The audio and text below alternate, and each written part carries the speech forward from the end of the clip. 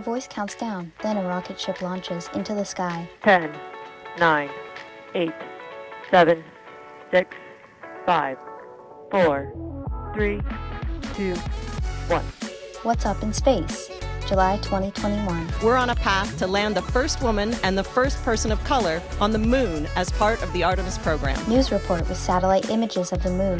Mission accomplished. A Chinese capsule carrying soil and rock samples collected from the moon returns to Earth. Humans just flew a helicopter on Mars, and we've got pictures to prove it. Animation of a habitat on the moon with Earth in the background. Lunar technology expert Berenjere Zhu. Living on the moon.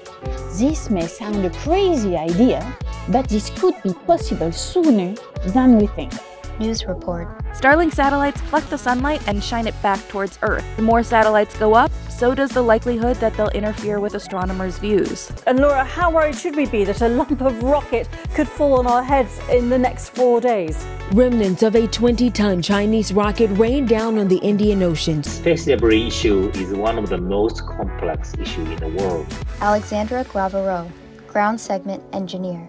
Astroscale UK. A single piece of debris can wipe out entire orbits. Social media videos and footage on spaceflight. It's an inspiring time for the future of human spaceflight. My mom could be an astronaut. She could go space. My name is Doug. Next to me is Bob.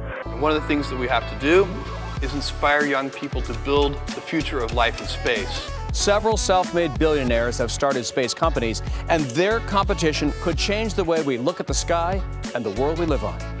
Billionaires should not be allowed to go to space just for funsies. There are people on Earth who live on the streets.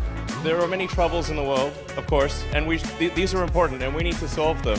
But we also need things that make us excited to be alive, that make us glad to wake up in the morning. Space exploration is one of those things. A rocket flies through the air with a long tail of smoke trailing behind.